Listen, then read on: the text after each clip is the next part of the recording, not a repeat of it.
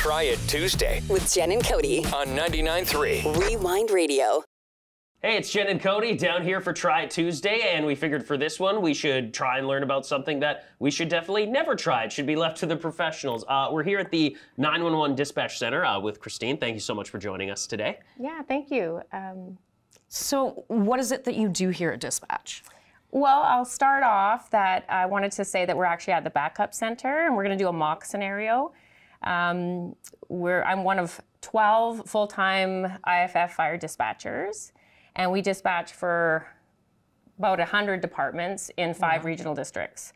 So it's the regional districts of Fraser, Fort George, Caribou Regional District, Balkan-Chaco, Kitimat-Stikine, and then we also dispatch a little part, well, not so little, but regional district of Central Kootenays. Now, when you do get one of these calls, what's it like on your guys' end? Because, I mean, from everyone else's, you know what to do, call 911. What happens at the other end of the line? That's a really great question, actually. First, when you do call 911, it's answered by a primary answering point. And then if you ask for fire, you're going to get us in Prince George. If you ask for ambulance or police, you'll get those dispatch centers. But when you do, so you'll be transferred to us, and we'll ask you, the most important thing is where.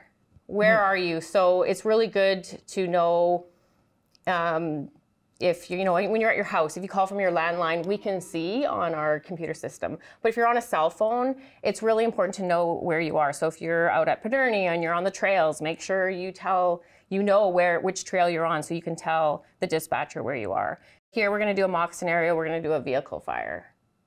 And totally not a real call, right? Not a real call. Because we're making him do this. Okay, and the vehicle, we picked the vehicle fire because it's something that's very visible. We'll get a ton of 911 calls on it.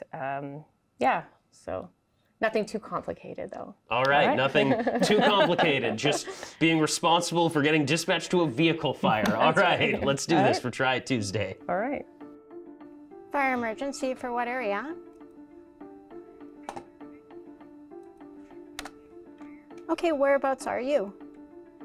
Okay, so you're at 1111 7th Avenue in Prince George. Okay, and what are you seeing there?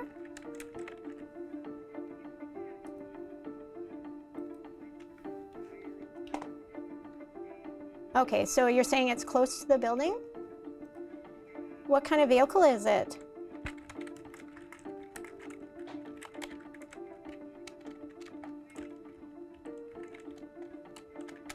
Okay, a little Golf. Do you see anyone around there? All one, stand by for a vehicle fire. Okay, so there's no way to vehicle. Prince George, engine 51. Respond to a vehicle fire at 1111 7th Avenue. Just a vehicle fire, 1111 7th Avenue, cross streets of George and Dominion. Operational channel 1. Fire emergency for what area? Hi there. I'm in Prince George. Prince George? Okay. Where in Prince George? Does she see any buildings? There's a Walmart in the area? Are you in a parking lot or are you on the highway?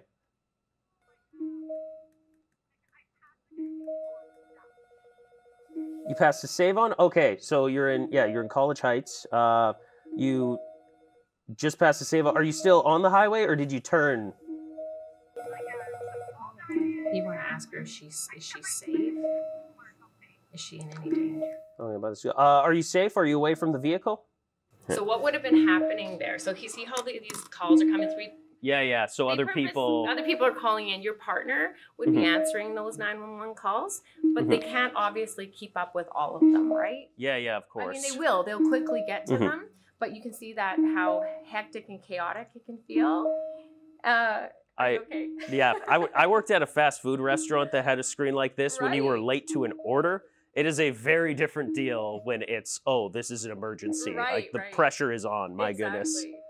Well, thank you very much. This has been another Try It Tuesday here at 911 Dispatch. And of course, it is 911 Dispatch Week? Yeah, we call it the National Public Safety Telecommunicators Week. And of course, I want to celebrate my coworkers in fire dispatch and also police and ambulance dispatchers.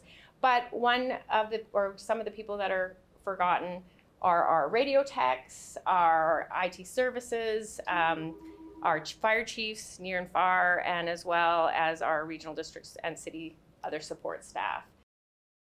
Jen and Cody. On 99.3 Rewind Radio.